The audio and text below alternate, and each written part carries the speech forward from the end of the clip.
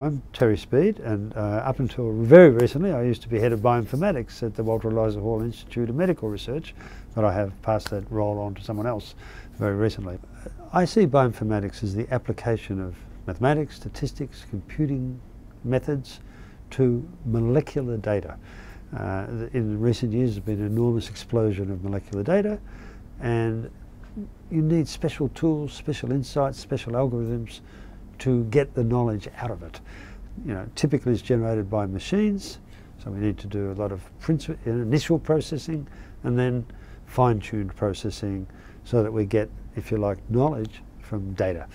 But the data is always molecular, and this is what's new because it builds on insights going back to the 1950s, the nature of the DNA molecule. Bioinformatics per se is about doing things with the data, but behind that is an enormous body of technology for generating the data.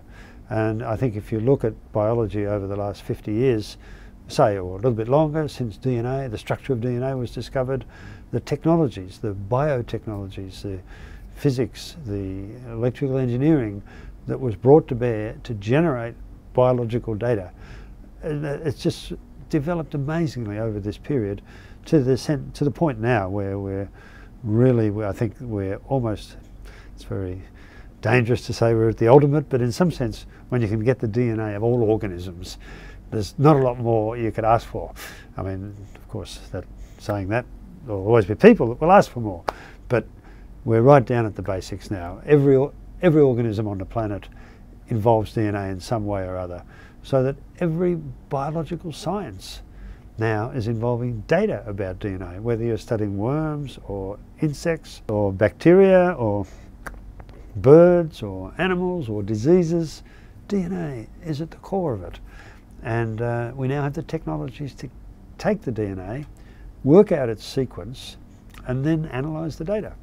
So that's another sort of convergence. It's a convergence of technologies that will collect the data, and the biology that can stimulate the need for that data and interpret it, and the bioinformatics, which in some sense interfaces the two. We can take the data off the machines, we can sort of put it in a form while we interact with the biologists so that they learn from it. And the range of things that we can learn, it's just amazing. Basic science, whether you're doing ecology or evolution, or whether you're doing diagnostics, or whether you're trying to cure cancer or trying to understand cancer, whether you're trying to learn about the workings of cells or the ways in which birds migrate, all of these things, just quite incredible. It's a sort of, to my mind, it's a sort of creativity of human mind that they can actually see ways to utilise these technologies to illuminate different aspects of the life sciences. So it's technology, it's life science, and then from my side it is interpreting the data, dealing with the data, analysing it, processing it, storing it, retrieving it, and it's just in exponentially growing quantities. So we never lose challenges, because you solve a problem this year, in 3 years' time you'll be looking at the same problem with 1,000 times the amount of data, and your old solution may be inappropriate, or there'll be totally new problems.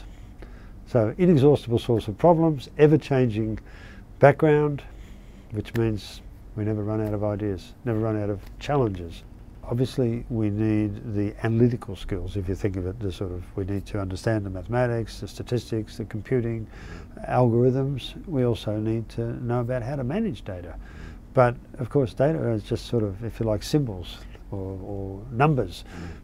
To make sense of them, you've got to be able to get your head around the questions that the biologists are trying to understand. It's not as simple as saying, take an average, work out a standard deviation. We're trying to dig into the data, and that really means we have to get ourselves into the biology. So there's no one in this institute, or at least in our group doing bioinformatics, who isn't, to some extent, also a bit of a biologist. I mean, obviously we're not professional biologists, but there's no limit.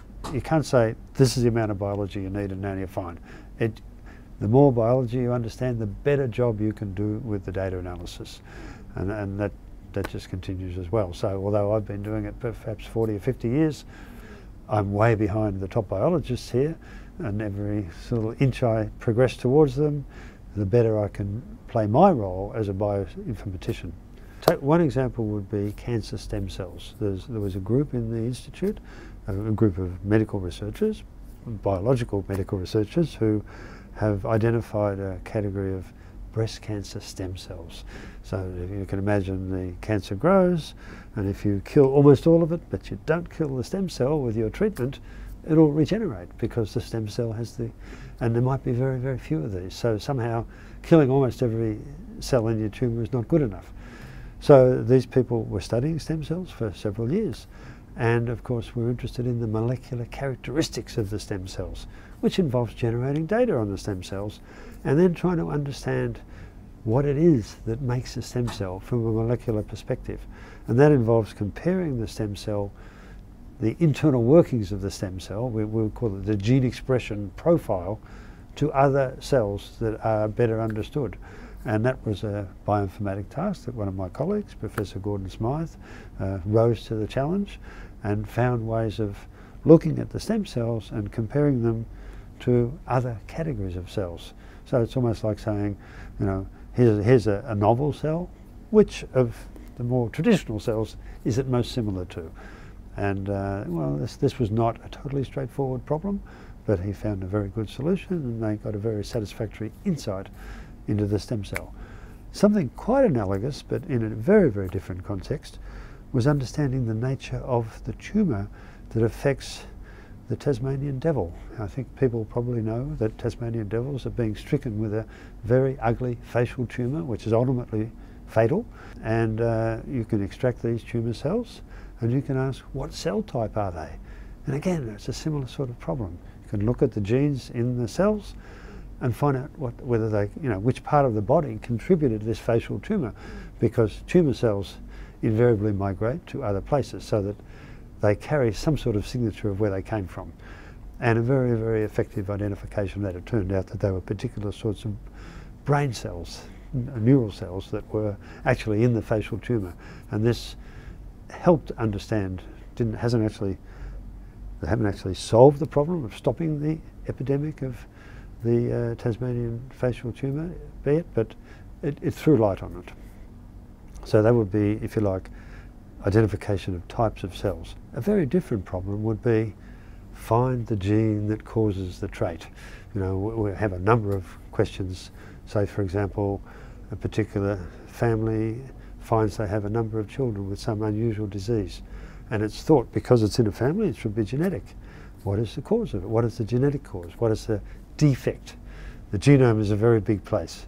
We can sequence the genome. There's still an enormous amount of data to go through and find those very specific, often of just a single base change, that is actually the cause of this disease. So we have one of my colleagues here, Associate Professor Melanie Barlow, very active in doing this thing, which we call disease gene mapping. And that technology has evolved quite rapidly in recent years because we can get all the sequence data on members of the family. So she's had some stunning successes. In fact, the Prime Minister's Science Prize this year was awarded to 2 people that study epilepsy. And Melanie works very closely with them because they map epilepsy genes and they do the biology. Melanie works with them to do the bioinformatics of analysing the data that pinpoints the gene. So they're very different. We have, of course, a wide variety of things, but that's 2 examples. So I guess one view of the future of bioinformatics is that it will disappear because it will become part of mainstream biology. If you think that as time goes on, biologists are not going to be divorced from computers, from mathematics, from statistics, they're going to have to learn it.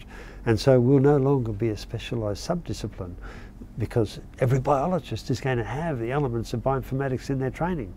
I mean, it doesn't mean that there won't be a role for, if you like, advanced specialists, but that the broad goals, the broad tasks of our discipline at the moment could just get absorbed. So that when you say biology, you mean, the ability to not only do stuff in the lab, but to do stuff in the computer.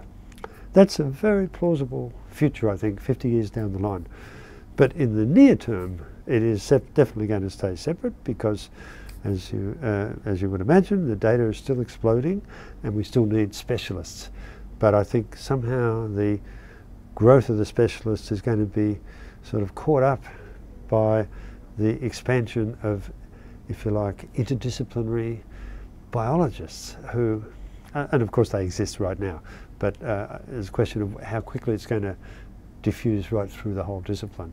But I think that's a plausible future, but I'll be long dead, so I won't be around to be proved wrong.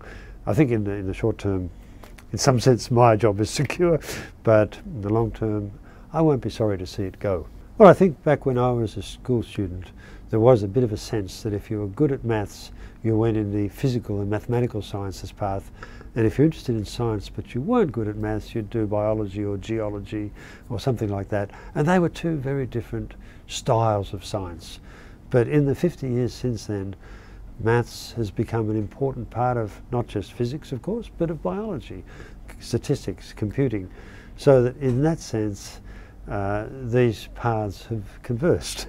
And I think in the future, that'll have an impact on the specialist people. Right now, I'm seen as interdisciplinary, but I think in the future, the actual disciplines will become interdisciplinary, and in which case, you know, you'll no longer have specialists, you'll have people with strengths in some areas and others, but that it's not like we will have a sort of sacred task to preserve our special skills, because they'll be widely diffused. And because I think they're already appreciated, it's just that people's training and upbringing, and you know, in some sense, some of them, the attitudes, they will change in time. They are changing.